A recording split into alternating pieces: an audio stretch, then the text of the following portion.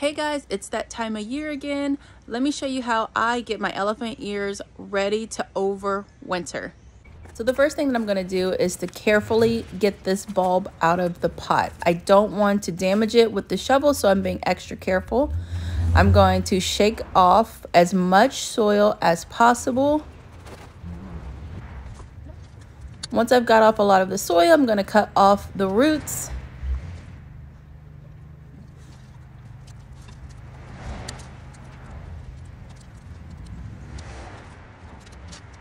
Now that the roots are gone, it's time to cut the leaves.